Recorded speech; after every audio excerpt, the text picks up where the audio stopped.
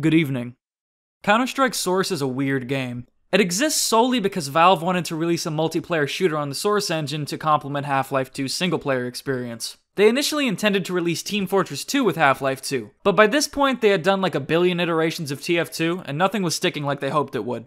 Half-Life 2 ended up in an extreme crunch after multiple missed release dates, and by a certain point, Valve was pouring effectively all of their time and resources into its development. The 2003 beta leak only made this cycle even more hectic and painful for their poor developers. Since this left little to no room for production on other projects, Valve partnered with Turtle Rock Studios, yes, the same Turtle Rock from that disappointment, to make a blow-for-blow remake of Counter-Strike on the Source engine. One incredibly rushed development cycle later, and this strange and quite frankly unfinished game hit Steam as the first game ever released on the Source engine, a whole 2 weeks before Half-Life 2 hit shelves. So, what's so weird about Counter-Strike Source? Let's start with the maps. I'm gonna skip through the standard talking points about how playing multiplayer maps alone is scary because of Canopsia or whatever, because I know you've heard it a million times in a million other videos. And also because these maps are genuinely strange in their own right.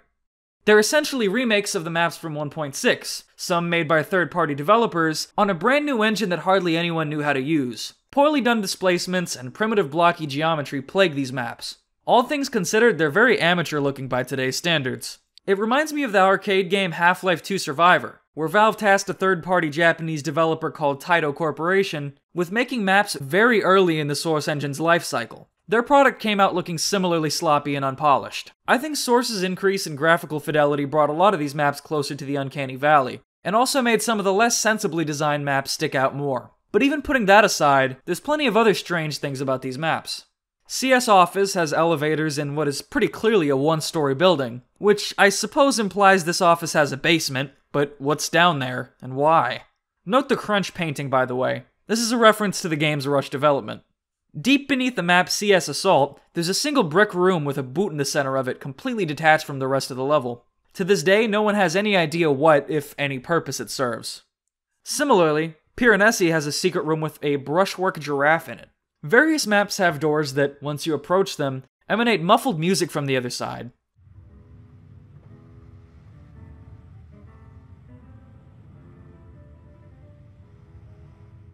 I really don't understand why the developers would go out of their way to implement something like this. It's just weird. Havana is probably the most particularly off-putting map, though. On top of being dim, blocky, confusing, and littered with strange paintings, the map is rigged to randomize doors and windows being open or shut so that it plays differently every single round. Even bots have been known to get confused and stuck on this map, because its nav mesh sometimes tells them to go through doors that are shut. Havana is also one of the many maps from Counter-Strike Source that never saw an adaptation in Global Offensive, which adds to its mystique.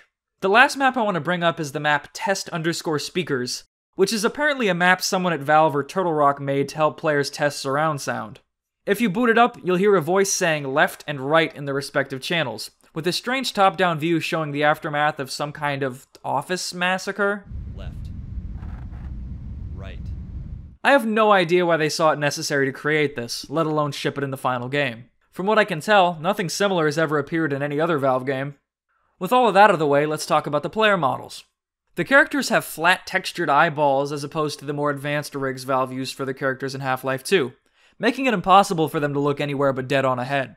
The only exceptions to this are the hostages, since their faces are recycled assets from Half-Life 2's development. This also means that the hostages are the only character models that have facial flexes.